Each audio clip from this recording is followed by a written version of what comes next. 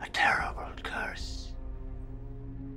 Any mortal that removes but a single piece from that stone chest shall be punished for eternity. I hardly believe in ghost stories anymore, Captain Barbossa. Aye. That's exactly what I thought when we were first told the tale. Buried on an island of the dead, what cannot be found, except for those who know where it is. Find it, we did. There'll be the chest. Inside be the gold. And we took 'em all.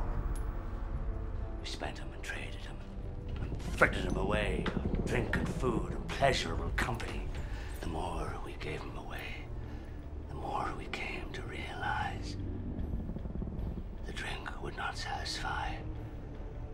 Food turned to ash in our mouths, and all the pleasurable company in the world could not slake our lust. We accursed men, Miss Turner. Compelled by greed we were, but now we are consumed by it.